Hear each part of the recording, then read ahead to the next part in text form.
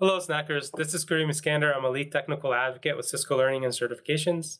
Hey everyone, I'm Matt Napoli. I'm a manager of developer advocacy with Cisco DevNet. Welcome to episode 113 of Snack Minute.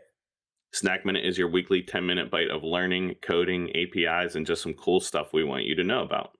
The thing that we want you to know about today is Cisco Enterprise Multicloud training that we're working on with our returning guest, Patrick. Patrick, do you mind introducing yourself? So I'm super happy to be back. My name is Patrick Gargano. I'm a content developer with Technical Education, which is part of Learning and Certifications.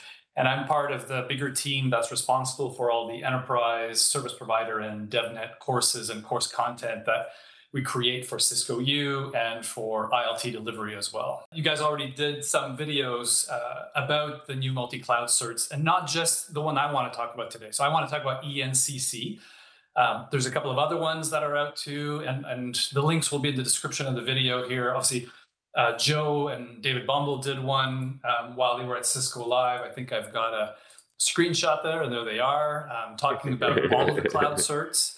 And then you guys met with Par and Joe again and talked again about all of them and the I guess the philosophy or the idea behind these new concentrations. And then as I was trolling through YouTube, I found Hank. Hank was on Cables to Clouds, I don't know, a few months ago, it looks like, talking about the new cloud certs as well. So everyone's talking about this. It's super exciting. Everyone's excited about it. It was huge buzz at Cisco Live. And I wanted to come on to not just talk about the blueprint, but what I'm really excited about, which is the actual course, the training that we're creating for people to get ready for this exam. So this is the webpage on the Learning Network website where all the blueprints are.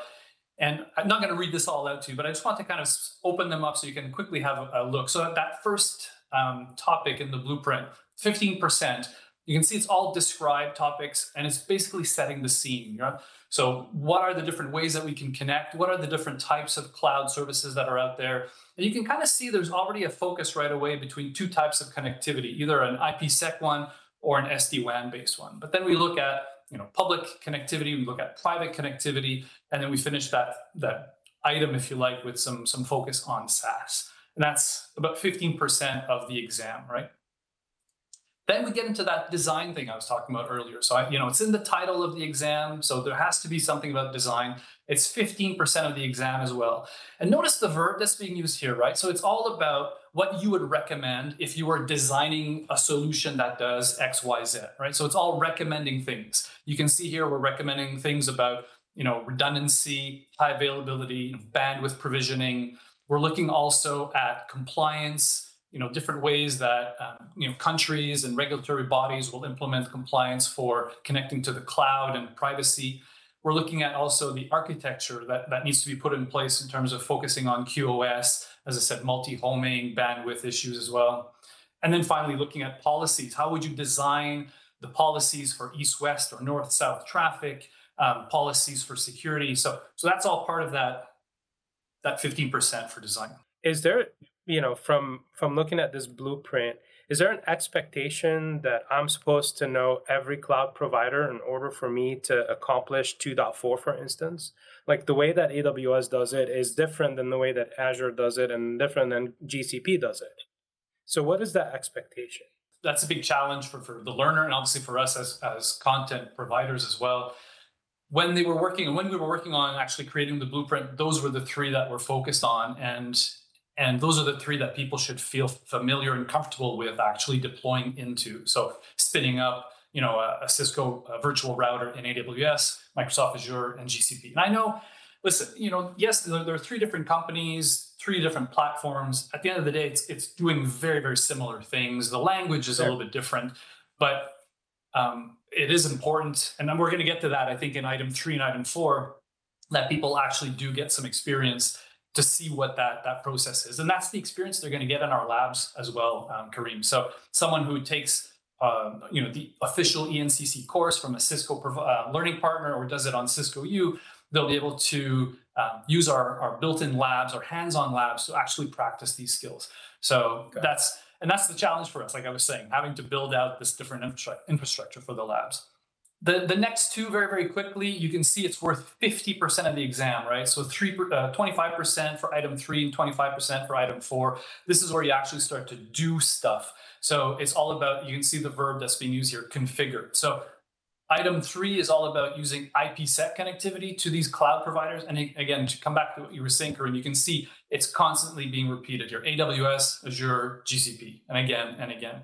So that item number 3 is all about establishing that IPsec connectivity, and then you can see afterwards establishing, routing and peering, BGP or OSPF neighbors in the cloud as well. So that's number 3, and then number 4, again 25%. It's all about configuring. This time it's all about SD-WAN. Again, we're looking at those 3 cloud providers, and then we're looking a little bit more at a couple of more specific SD-WAN things, like how SaaS is deployed in SD-WAN, and then how the policies are actually deployed as well with SD-WAN. And well, the last one is, I call it the troubleshooting item. So it's all about diagnostic, fixing, managing, troubleshooting different issues that could arise from this type of connectivity. So either IPsec connectivity, SD-WAN connectivity, routing issues with your BGP and your OSPF between your on-prem and your cloud-based routers. And again, maybe some issues relating to how routing is actually happening, how your security is happening, how the applications are being processed. Now, one of the things that was interesting also with this training is that there were 5 items in the blueprint, and a lot of our training is built around a 5-day model for our learning partner delivery. So what's nice here is that we're actually creating a course that maps nicely with the blueprint, in the sense that the blueprint had those 5 items, and here you can see we've got different tracks for those different items as well. So that maps to the idea that when we create content, we typically try to create content for a 5-day learning in class with a learning partner. And then, as I said, we'll break that up into a learning path and different tracks for Cisco U as well for e-learning. So again, just to give you a little bit of a teaser. So track 1, if you remember what that first item was, it was all about describing how the public cloud operates, how to connect to it through internet, how to connect to it through private connectivity, and then focused on SaaS as well. So that'll be that first track. And we'll have a lab at the end of that first track as well, just to kind of start getting the ball rolling with your hands-on learning. Then track 2 kind of maps to that item 2 in the blueprint. It was the design item. And so it's all about designing and looking at how you would design those policies, the routing, and making sure that your regulatory requirements are met as well. And you'll notice at the bottom there, we've got an item that it says case study. And this is something that we came up with because for those of you that are familiar with our design course, ENSLD, you know that course doesn't have, it's not routers and switch labs. It's actually design labs, where you actually start mapping out and working out a design for an enterprise. And so we thought we would do something similar here. So we're going to have a case study at the end of track 2 where people will be able to actually start looking at designing that type of connectivity to AWS or GCP or Microsoft Azure, and all the policies and the different applications that would run through those connections. And then 3 and 4 was that big chunk, right? That about 50% of the blueprint. So 3 was all about IPsec connectivity to the public cloud. So that first big box is that, breaking down how that happens, how you would deploy that IPsec connection to through those cloud providers. And then the second one is deploying BGP and OSPF across those links as well. Track 4 is the SD-WAN chunk of content. So again, here we're looking at how SD-WAN establishes its connections through, using the cloud on-ramp for Multicloud. And then you can see there's labs kind of peppered everywhere towards the end there. We've got some security stuff and some policy stuff as well there in SD-WAN. Should we be expecting when we're doing this? First of all, it's awesome that we have labs, right? Like the labs are probably one of the selling point for me in this training, because putting it all together is it's an overhead. Now, when I do these labs, am I going to be actually getting some type of sandbox in the cloud provider that as part of this training? So yes, the idea with these labs is actually we are going to partner, and we are partnering with dCloud to help us deliver these labs. And the reason we decided to go with dCloud is because they have just an amazing backend infrastructure to automate and simplify the connectivity to all the different cloud providers that we need. So this is what the topology ends up looking like. And this is the point we're at now. It could change, right? We could add something if we need to, but this is what it's looking like right now. So we'll have a data center, we'll have some branch offices. Some of them will be deployed as SD-WAN. Some of them will be deployed as just legacy autonomous, Catalyst 8000V devices. This is all virtualized. So each student gets their own pod. It's always on. So there's no spin up time. They just jump right in. For those of you that are familiar with the D Cloud kind of always on or instant demos, it's kind of based on that model. And then what they do that's amazing is as I said, all the automation so that the student gets an Amazon account or a Microsoft Azure account or a GCP account or an Umbrella account, and then all the teardown that happens when they're done with the lab as well. So this is for real, and this is the what we're looking at for the lab environment. You guys solved it. Listen, amazing. We cheated a little bit. Yeah. I'm not saying this in a funny way. It's just before the blueprint came out for ENCC last year, we came out with a 3-day SD-WAN course. The acronym is SDW SCS, and we partnered with D Cloud for that one as well. We love our acronyms. I know, no kidding, right? It's SD-WAN, security and cloud services, basically, and it was in response to a lot of people saying, I need more practice with all the security stuff that SD-WAN does. And I need more practice on deploying, AWS and Umbrella and Office 365. And so we created that 3-day course, and we partnered with D Cloud for that. And so that worked so well that we just lifted that, and we're going to use the same model again for this lab environment. And it definitely makes it easier on the learner, right? Like, especially if somebody's after the certification, not just learning the content, they can put it one-to-one where they're reading the blueprint and they're seeing the training that they're getting in Cisco U. So I think it's phenomenal that you guys are doing this.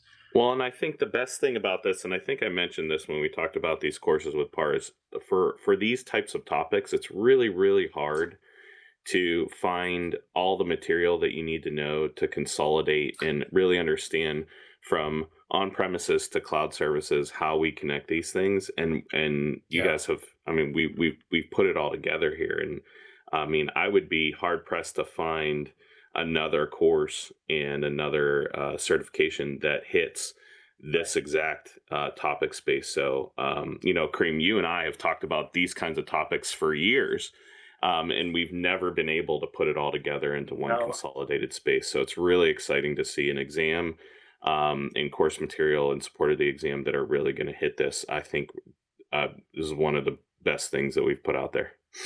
Yeah, I'm super excited about this, but unfortunately, that's all the time we got right now.